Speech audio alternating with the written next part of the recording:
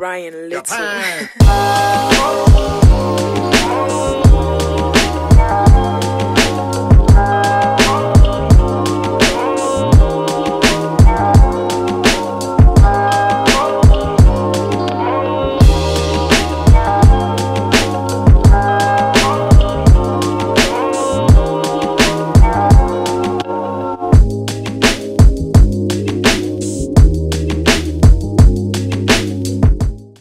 What's going on, guys? Welcome to another Spoil Me Up. Got to say big shout goes out to Ryan, bringing the beast to the channel. Nice one, Ryan.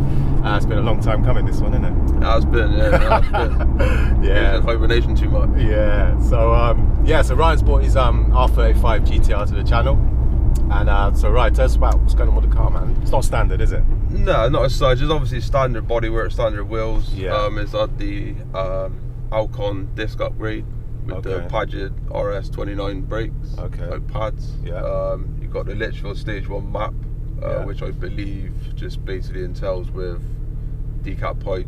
No, sorry, not decat. It's a wide pipe. Okay. Wide pipe upgrade, Yeah. which is Miltech one. And then you've got obviously most of it. Then from there is pretty much stuff like all your updates, software updates, gearbox. Yeah. The adjustable maps for the fuel. Okay. So you got adjustable map on there, adjustable map on the steering wheel, which goes through the cruise control buttons. Okay. And an adjustable boost as well, which is again that's done through the cruise control button, so you can up the boost from, I think it's something like, what we tell you on here. Yeah, so lowest you can run is 0.7, 0.8, and then your highest you can go right up to about sort of 1.7, I'd say, 1.8 bar. Okay, at 1.8 bar, what kind of power should you know? 1.8 bar would be 590. 590, yeah? Yeah, man. Nice. So what are these as standard? Are they in 400 something? Yeah, I think the 2009 model, I believe, is about 470, something like that. 470 is standard, yeah? Standard, yeah, in the factory. Okay. And so with the stage 1, you're getting 590 out of it, 590, yeah.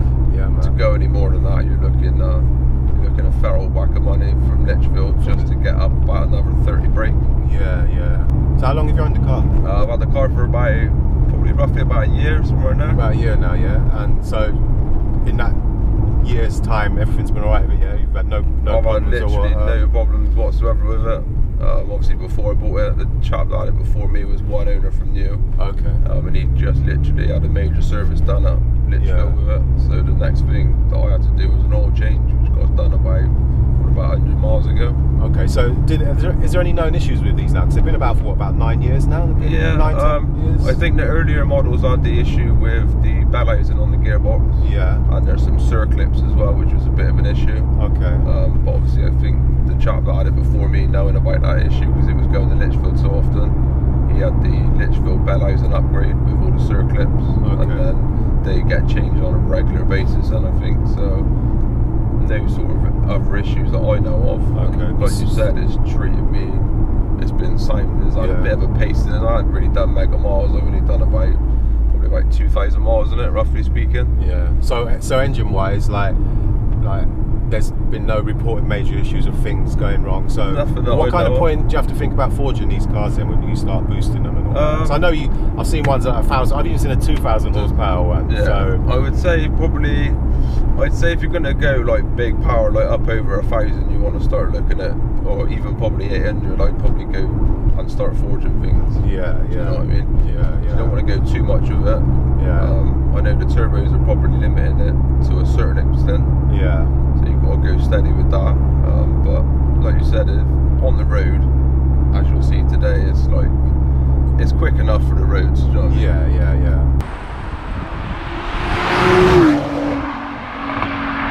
I've got to say, it's still a car. This is on my bucket list, man.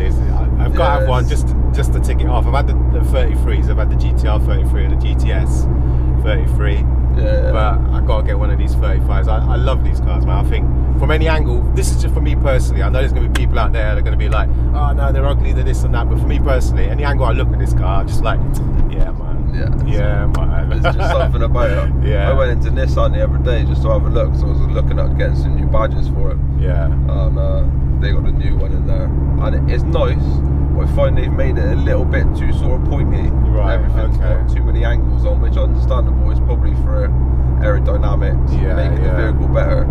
but at the same time you sort of look at it and you go, is it really worth? I think it was the base model, I think was about, roughly it was about 85 grand.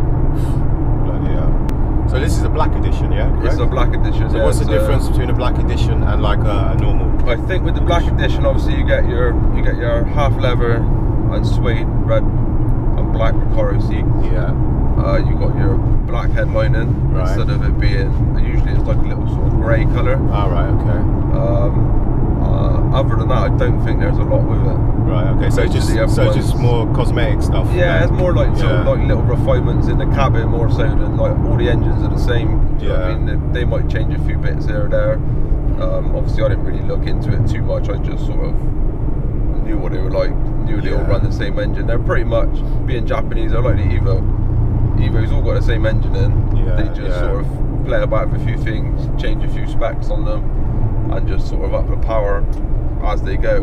That's what they've been doing with these. They've been taking them up and up and up and up. I believe now, I think they're up at, I think the standard one, if you bought a black edition now on a sort of new shape, sort of 2018, I think the power's up to about sort of 540, 542. Right, okay.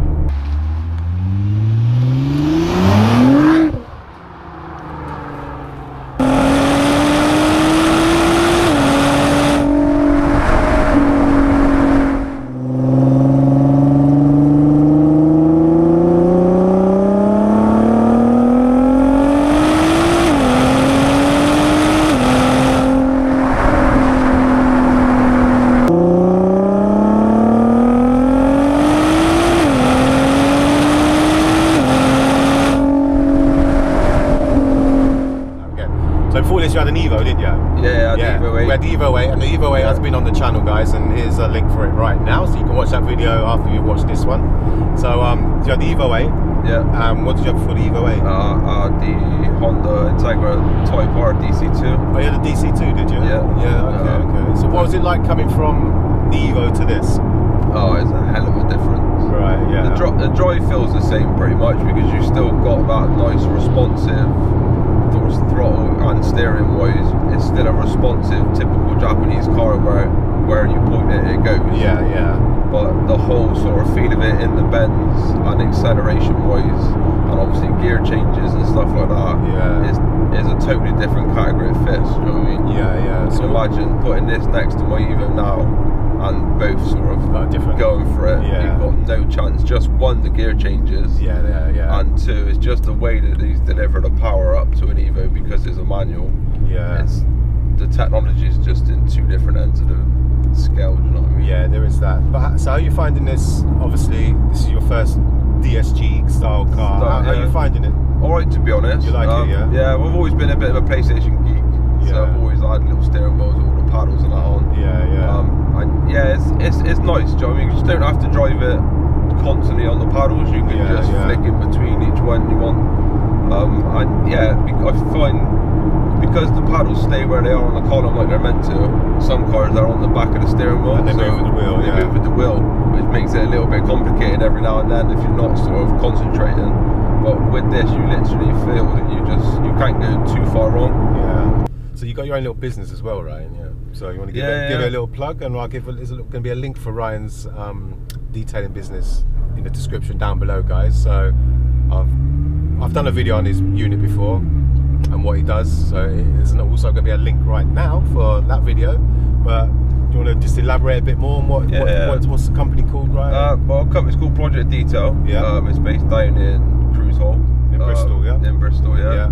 And it's just basically just making your car look as good as it can, do you know what I mean? Everything from your general maintenance washes to machine polishing, paint sealants, waxes, coatings, all sorts of stuff, do you know what I mean? Just getting the car with what you've got there to look as good as it can be. Should we have a little blast? Yeah, man, go for it. Always up for a little blast. Oh, we're going into R mode. We're in full R mode now, guys. We're ready for it. I'm ready.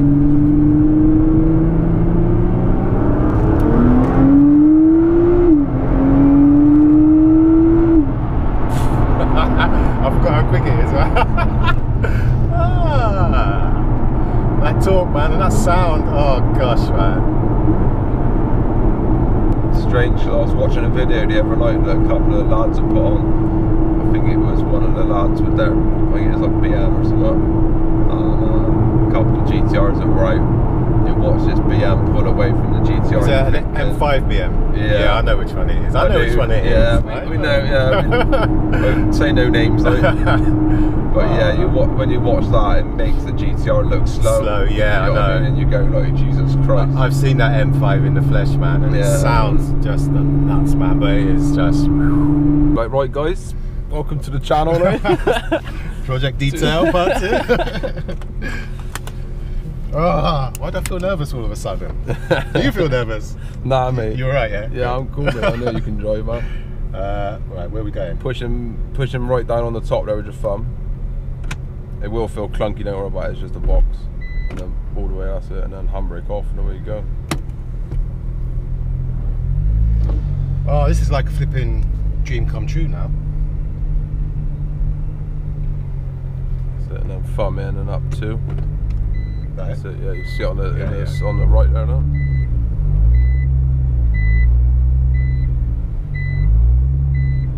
And then fucking all the way back. And then if you want to put it into manual, just literally, like now, it's in manual now, look, so it'll just stay there. But if you want to put it in auto, just literally just push it across and it'll say, see it says A1? Yeah. Or you can have, if you push it across again, look, it goes into 1M. Okay. So that's on the paddles now. Okay, we'll keep it in auto for now, yeah? That's in auto now. Well, what a difference from the 33s, man. Because I had a 33 and it's just like, oh, it's different, it's worlds apart, mate. Lovely driving position, though. Yeah, it's nice, isn't it? The only thing I don't like it too much is the handbrake. The handbrake, yeah, I've just noticed that. I think the armrest should have been out a bit longer, innit? Yeah. Handbrake up a bit more. Should have maybe just shortened this piece here, maybe. Yeah.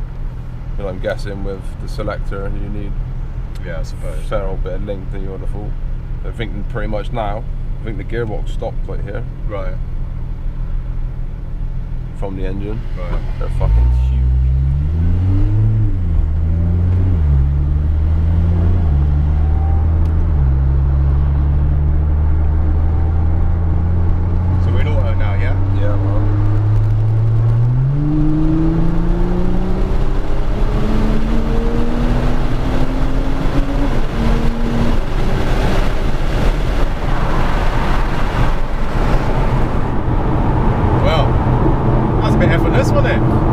Crazy, isn't it? Didn't even have to try it here. Yeah, my foot wasn't even mashed to the floor. The steering is very responsive as well. Yeah. It's hardly like, it's not even a fraction of a turn in it, and the car's responding already. Yeah,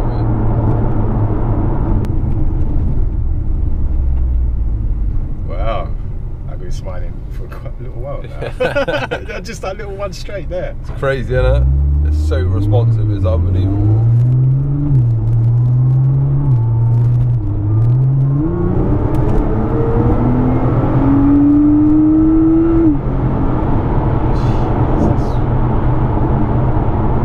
It's very deceiving speed though. In the passenger seat, it feels a lot quicker than what it does when you're driving. Yeah, when you're driving it, it's different, man. You don't really think, like I said to you, you don't even think about how fast you're going until you physically look down. But because you're concentrating and you're focused, you don't tend to look down. Yeah. So I remember the first time I took it on a proper blast light and I looked down and I was doing like 170 mile an hour, man. And I was like, on the airfield that time. Yeah. I was literally like, how the hell did this car get up to this speed on that long straight at the Top Gear test track? It was like, Jesus, man. Luke said to me, like, mate, you need to slow down a bit. Like, and I was like, nah, I need to keep going, like, surely.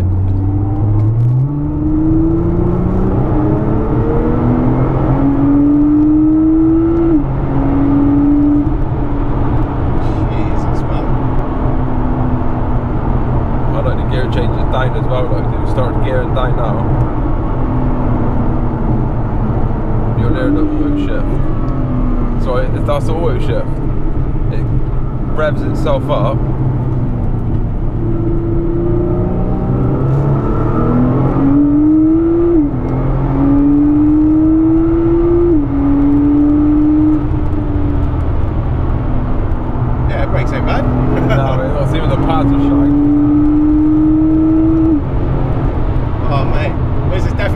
listen to these up. Crazy, innit?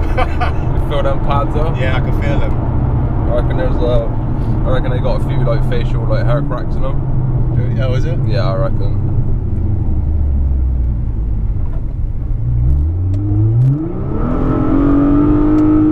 Oops, went down too much there. Yeah, man, she tucks in nicely.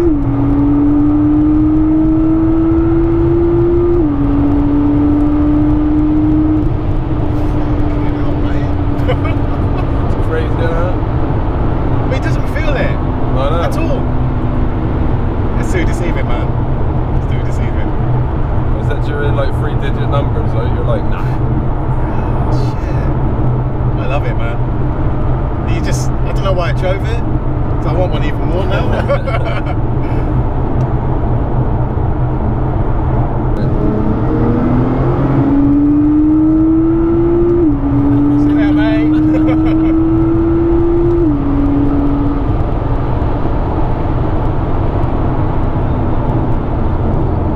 Saw that, guys, but a bike just tried to have a pop, and well, he'll be up here in a minute anyway. So guys, listen, I gotta say, big shout, massive thanks goes out to Ryan for bringing the car to the channel. So this is one of my dream cars. I've never driven one of these before, so it's really nice to get him one and experience one, but the downside is I now want one, and I know it ain't gonna happen for a few years yet, but man, made my day today, right? And I'm going to be smiling now for a good little while. So yeah, once again, massive respect goes out to Ryan. Thanks for bringing the car to the channel. No, guys, don't forget to check out Project Detail. If you're in the southwest area, Ryan give you a little bit of discount for mentioning this video. Or he might give you a little bit of discount anyway, because he's a nice guy like that. And yeah, guys, so I'm a bit lost for words, to be honest with you, which is like a first for me. So until next time, you lot travel safe and peace out. Yeah, hey yo, I'm feeling blessed. Now sit back and observe days I used to ride bikes. Pegs in the curb, swerve through traffic. Headphones on with Stillmatic. I'm lyrically inclined, push balls like I'm lifting weights, smoking trees, X, moving at a fast pace.